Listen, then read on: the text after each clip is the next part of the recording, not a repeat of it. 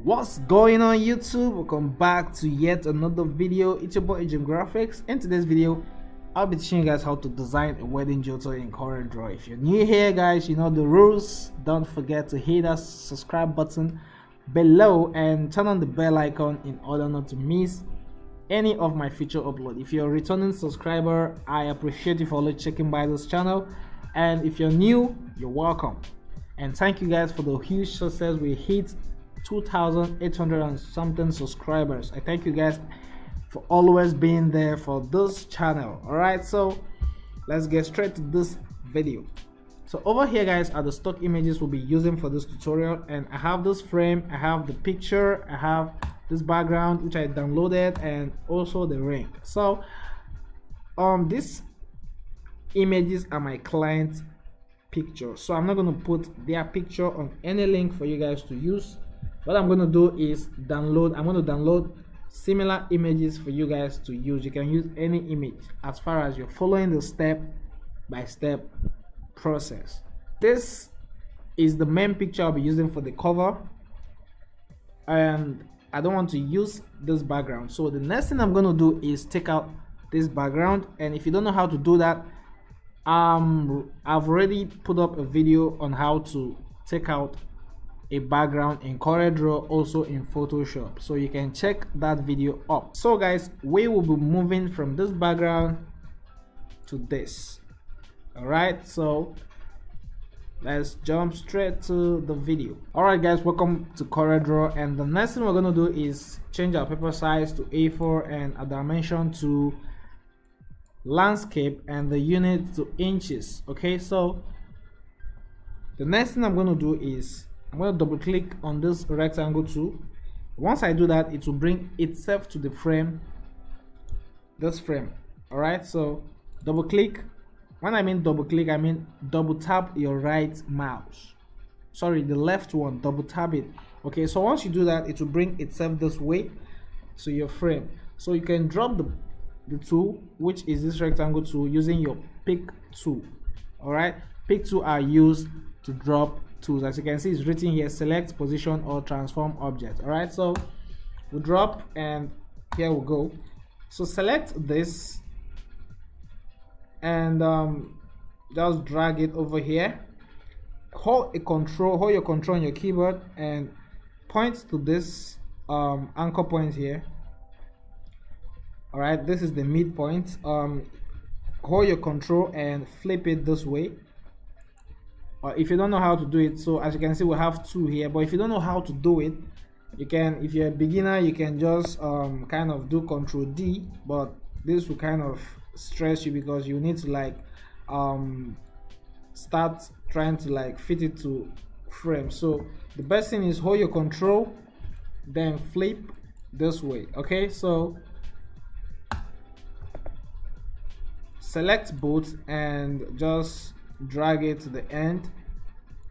All right, so the essence of doing this is to have a double, like this will be the front and this will be the back. Okay, so the next thing I'm going to do is take my margin, and I'm going to bring in my rectangle tool and draw this way.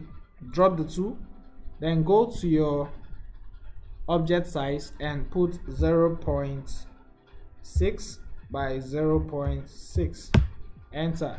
All right, so you can bring this to this point. All right, then bring in your ruler. All right, select this also, press B to bring it to the bottom. I believe I've explained this in my previous video, so just do this to get your dimension. Okay, so same as this. Okay guys, so we've gotten our dimension, and the next thing we're going to do is remove the outline. As you can see, we have outlines here, so I'm going to select this both and click on this sign here to remove.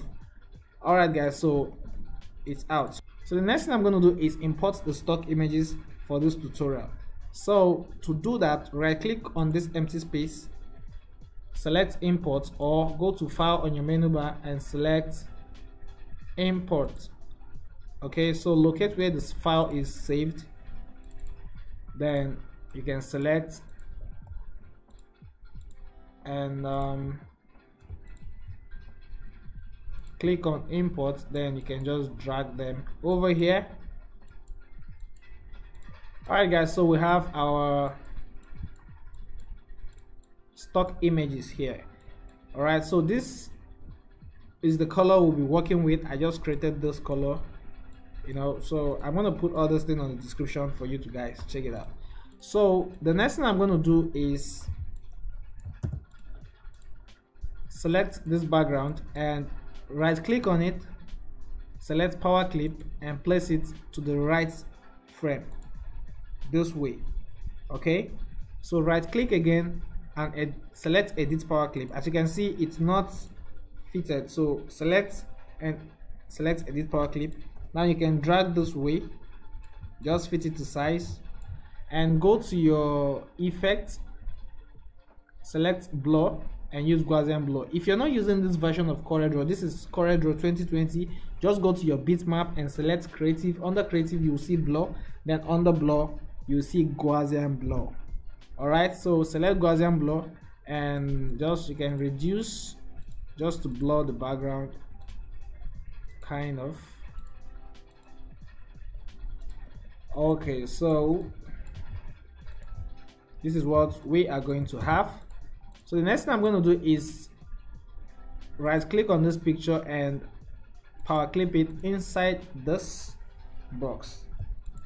So you can also select edit power clip. When I mean select, just right click on it and select edit power clip, then you can scale this up and bring it a bit to the side, the left hand side, and boom, this is what you're going to have. So the next thing I'm going to do is select my rectangle tool and draw over here. Now right click on it and convert it to curve. Now select your shape tool. Once you convert anything to curve, it has turned to object. Alright, so as you can see, we have our node. So delete this node. Okay, so once you delete this node, hold your control and drag this up a bit. Alright, so you can bring this down here.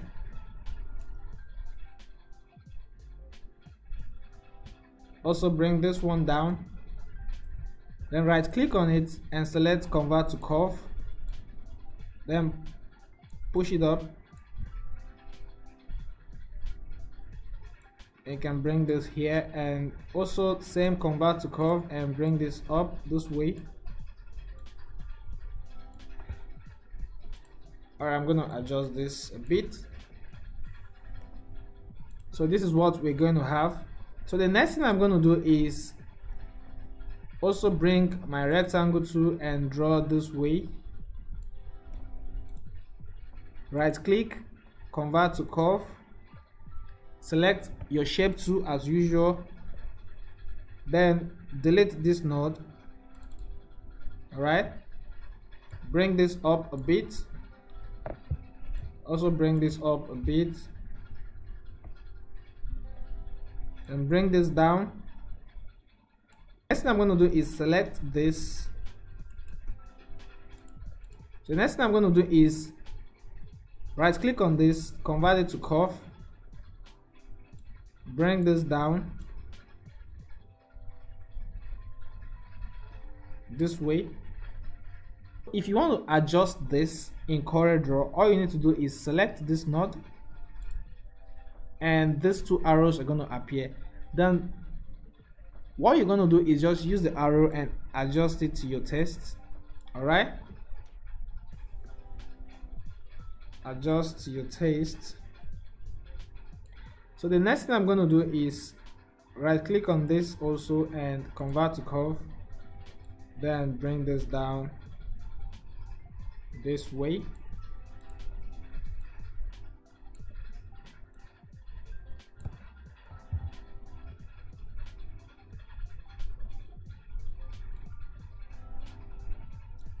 So you can just adjust.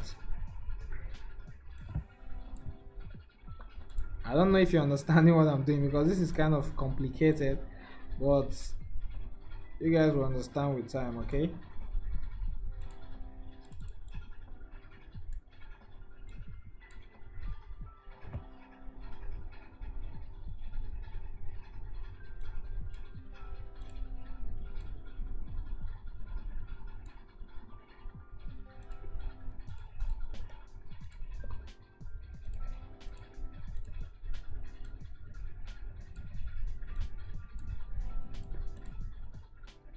Alright guys, so the next thing I'm going to do now is bring in my rectangle tool and draw over here. Right click and convert to curve and select your shape tool, then delete this node and bring this to this side. Then select this line and right click, convert it to curve.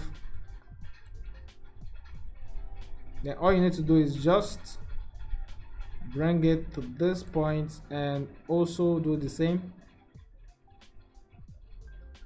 Delete this, right click, convert to curve, and scale it up this way. So this is what you're going to have, guys. You can, as I said earlier, if you want to adjust anything in coreldraw, so just point at this arrow or click on it, then arrow will appear. Then all you need to do is just adjust it to your tastes. I know this is kind of complicated. Somebody asked me to send this to his email. I'm going to do so, but I want you to understand how I created it before I'll send it to you. Alright, so this is how I did it. It's actually complicating though, but the more you practice, the more you learn it. So the next thing I'm going to do, guys, bring in my rectangle tool again and drag this way to this point. Then right click and convert to curve. Select your shape tool, delete this node, then bring it to this point and just select this line, right click and convert to curve. Then all you need to do is use this and drag it this way, or better still, you can just drag it this way without using the arrow, and boom, this is what you are going to have.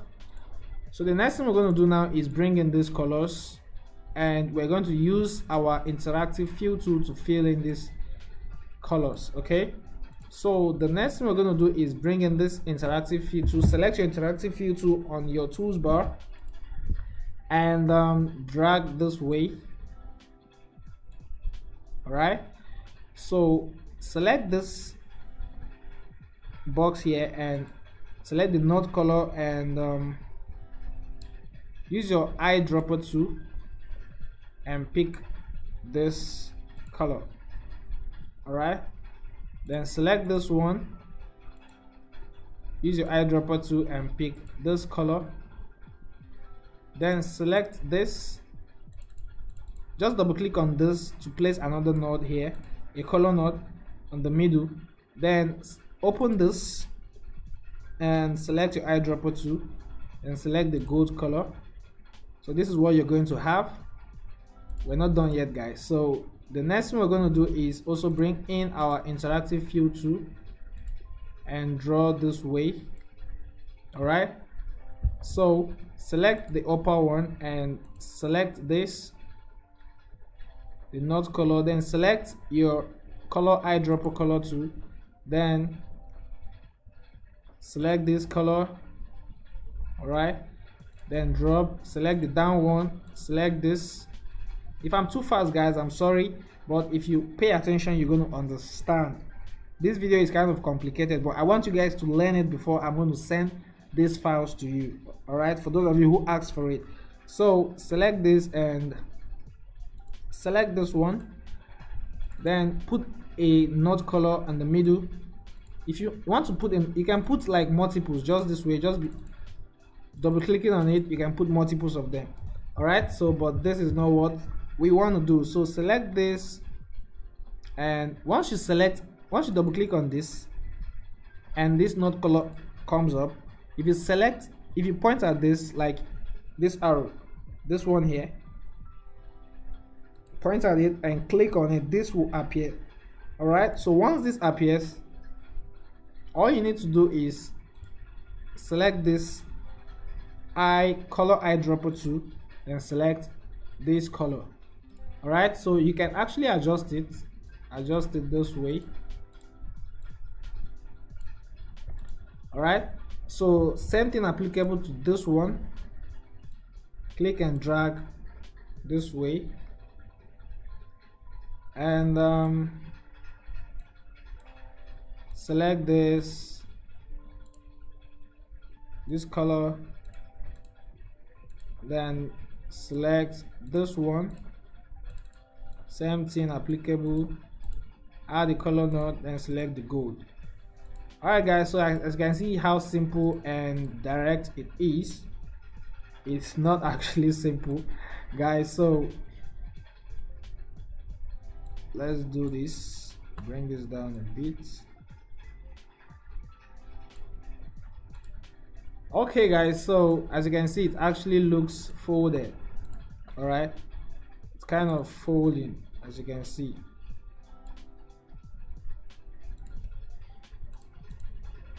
So guys, the next thing I'm going to do is use same method to apply color to this one.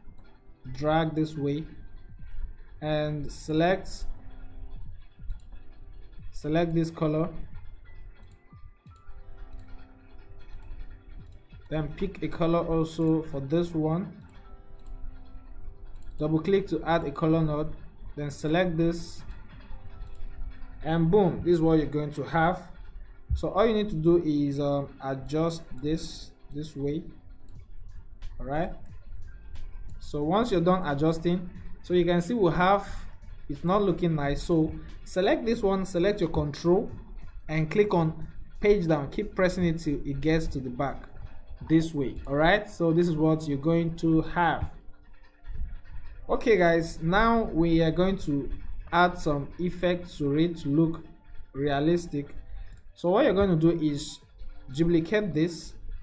What I mean by duplicating is to make this 2, then select, to do that, select your control, then drag down here, then right click immediately. All right, just to maintain the shape. So now what you're going to do is, as you can see, we have anchor point here, so select, click on it again to change the anchor point. So now we have this. Now drag this one up this way and drag this down a bit, then right click on it and select power clip it inside this frame. This is what you're going to have. All right, so now what you're going to do is adjust the color to match up what you're doing. So select this, edit power clip, then right click on this to remove this black outline. So once you right click on it, it's out. So the next one we're going to do is select our interactive fill tool also, then adjust. You can bring this one here, you can bring this up here also, sorry, you can make this one darker, also make this dark a bit. Alright guys, so let's see what we have.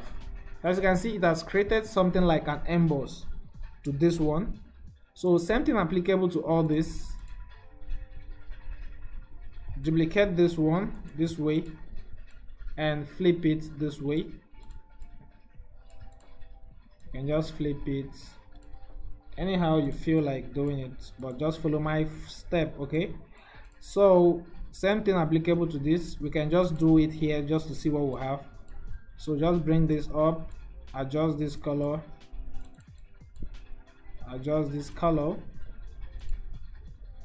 then remove the outline, then power clip it inside this one. So as you can see guys, it's becoming realistic kind of. So the next thing we're going to do guys is do same thing applicable to this one. Just drag down and use your shape tool and bring this up to this point, then just adjust this way. It's becoming complicated guys. Use your interactive hue tool to adjust the color as we did earlier. You can add another one here, add another one. Alright, so bring this here and bring this here.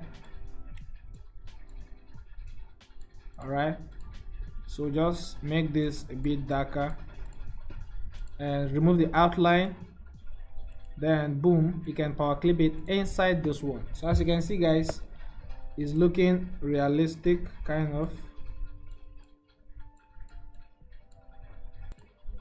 So the next thing we're going to do guys is apply a shadow effect to this. So the first thing we're going to do is remove the outline this way, then select your freehand tool,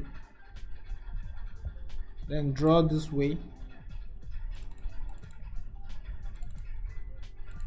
Alright, so use your shape tool, right click, convert to curve, then bring this way. Alright, I don't know if you understand, but this is complicated, I know. Alright, so do this and add a black color to it, then select Control and click on page down on your keyboard. Just be clicking on it till this goes to the back. Alright, so use your shape tool to adjust, then select your interactive transparency tool, sorry, then reduce the opacity this way, and this is what you're going to have. So the next thing I'm going to do now is same thing applicable to this one. Select your freehand tool and draw this way, select your shape tool, select and right click on it, convert to curve, then just drag it this way, then apply same color black, remove the outline, then use your interactive transparency tool, reduce the opacity maybe to 70 is fine, then use your Control and page down on your keyboard to send it to the back, and remove this outline, also remove this outline, and remove this outline. So the next thing we're going to do is select our freehand tool again and drag this way, just draw, then drop, select your shape tool, right click on this line, convert to curve, and bring this down a bit. Alright, it's just to create a shadow, so that's what we're creating. Then give it a black color. Alright, so reduce the opacity using your transparency tool, then use your Control and page down on your keyboard to send it to the back this way, and boom guys, this is what you are going to have at the end of this. Then the next thing I'm going to do is right click on this and select Edit Power Clip, then use my rectangle tool and draw a box over here, then give it a white color, remove the outline, and let's see how it looks. And guys, this is what we're going to have. As you can see, we have like the white rectangle is showing over here. So to do that, all you need to do is edit the power clip and just use your shape tool. First of all, convert it to curve, right click and select convert to curve, then go back, use your shape tool and just put a node here, then put a node here and drag it down a bit. Alright, so as you can see guys, this is what we are going to have. So the next thing I'm going to do is select this background, copy, paste, then right click on it, select power clip, place it at the back of the Jotter. Alright guys, so this is what we are going to have. So the next thing I'm going to do is bring in this frame.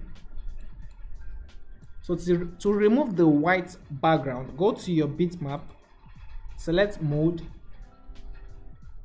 select white and black, then you can just increase the threshold, then select OK, then go to trace bitmap, select outline trace, select line art, and wait for it to load. All right.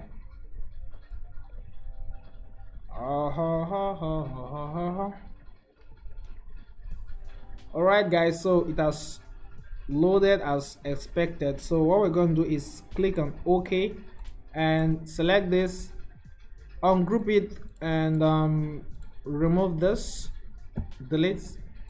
Then you can just take your time and remove the white outline.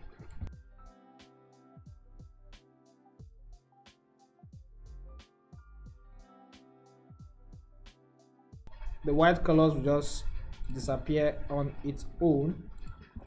Alright guys, so we're done. So the next thing I'm going to do is select and group it, Ctrl G on your keyboard, or you can come over here and select group object, or right click on it and select group object. Okay, so I'm going to place this over here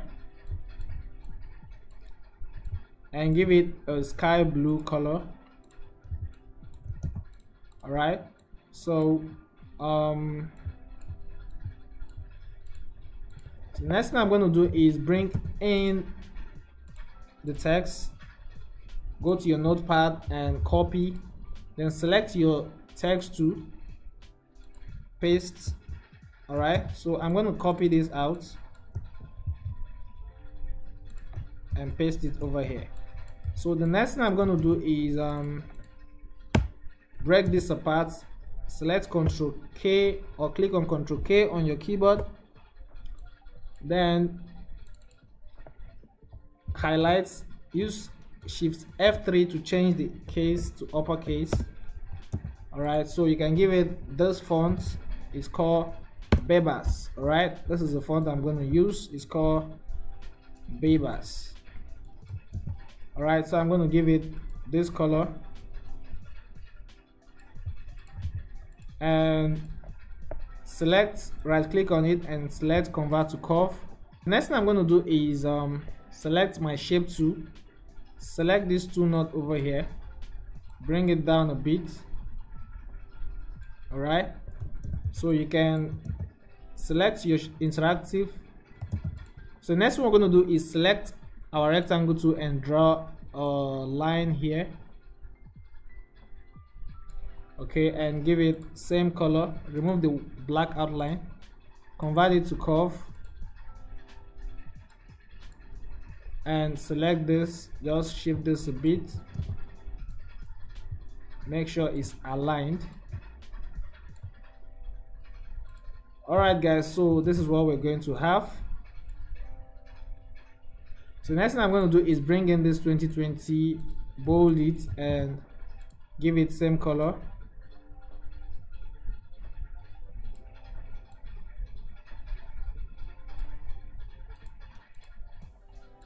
Alright guys, so this is what we are going to have.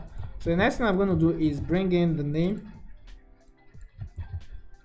and paste it over here, then break apart using Ctrl K on your keyboard. Then the font I'm going to use for this tool is called Tryjax fonts.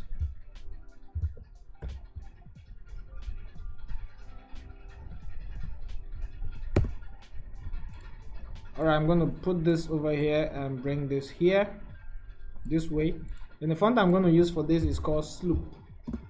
Alright, so I'm going to put the names of these fonts in the description below.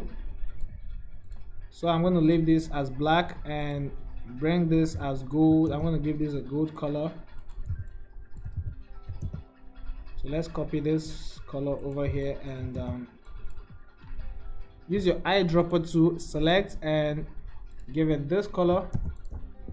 Alright, so this is what you're going to have. So next thing I'm going to do is use our wedding ring here, reduce the size and just put it by the side of the name and bring in the dates.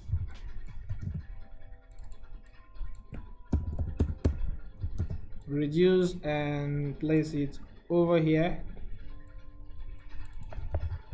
Change the case, use your shift F3, change it to uppercase and make sure it's aligned with this. Just bring it down a bit and boom, this is what you're going to have.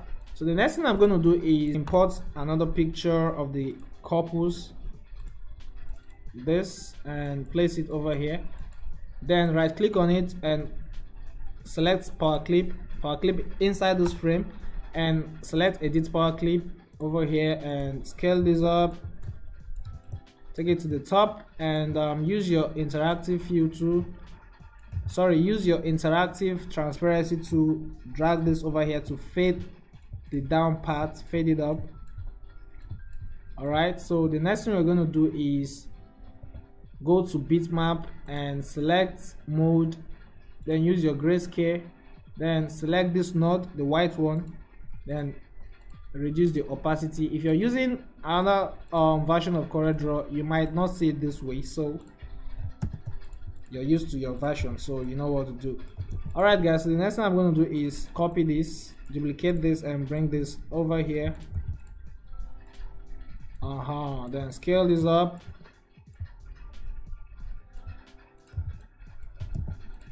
I know the most complicated part of this design is this ribbon here, but you guys will understand. I'm going to put the link to this down below so you can check it out. So the next thing I'm going to do is use my ellipse tool. Sometimes you can call it over and bring it down and draw this. Make sure it's fitted at the center. Alright, so next thing I'm going to do is import another picture of the couples and bring it over here. Then power clip this picture inside this frame. That's the ellipse tool, the ellipse shape we've created, or the cycle. Alright, so right click on it, select power clip, then place it over here. Once you do that, you'll see an arrow. So just bring the arrow to where you want to power clip and left click.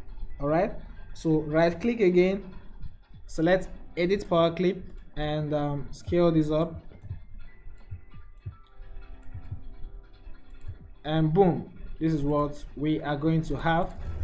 So guys, I believe you understand this, and this is how I designed this wedding jotter. So for those of you asking for this ribbon on the DM, I'm going to email you the ribbon if you want, but I'm also going to put the link. You can download it there and make use of it. So guys, this is quite simple and complicated anyway, but I'm sorry if it's confusing to you. If you have any question, just drop me a question in the comment section below. Don't forget to like this video, share it. Practice, always practice. You're gonna catch it up. All right guys, there's no shortcut to this. Always practice. All right, and thanks for watching this video. Thanks for stopping by to this channel, and I wish to see you next time. See you guys in my next video, and thanks for watching. Bye.